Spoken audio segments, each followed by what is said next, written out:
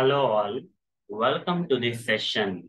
In this session, I am going to answer one of the Selenium interview questions. That is, how to get the source of an image in Selenium WebDriver.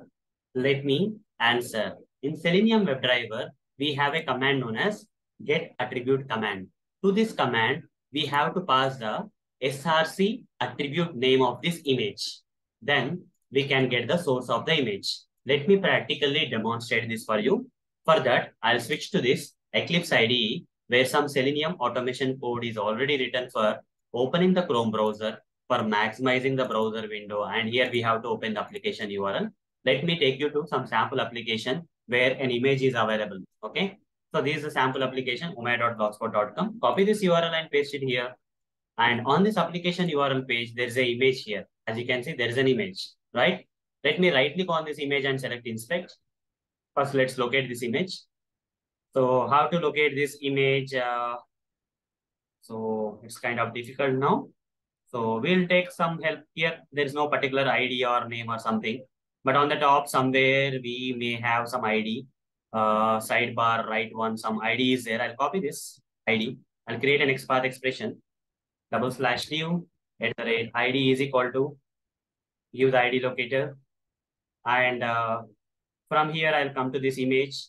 Under this, there is some div tag. Under the div tag, we have the image. So /img, I'll say it's locating only one element. That image is getting located. You see, with this XPath expression, we are locating the image. First of all, let me take this XPath expression and write down driver dot find element by dot XPath. I'll first locate the image. Okay, with the help of this statement. So this is nothing but image. Okay, image. Hover the mouse, the return type of the find element will command added here. When I say hover the mouse and say create local variable, the return type of the find element is web element that will get declared to this image. Now I'll simply say image dot this particular image that is located dot get attribute. Okay, this command I'm going to use. To this attribute, I have to pass the src. You see, there is an attribute name known as src. So in this, I'll provide double quotes. I'll provide the src and put a semicolon here. So what will happen? The source is nothing but this particular link, okay, where this image is available. Okay, the path of the image where it is available from where this application is accessing this image will be retrieved. Okay, if I pass the src attribute name, the value is nothing but the place where this image is available, okay, or stored.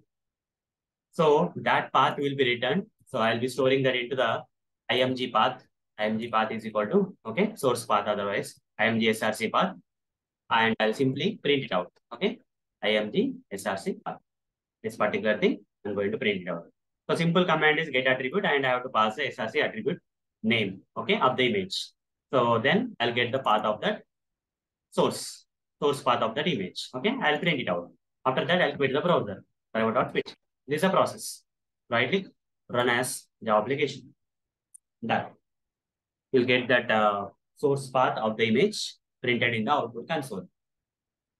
With the help of Selenium WebDriver, we can do this, right? So you see, the source path of the image got retrieved and printed in the output console, that JPG file. You can see that image source path.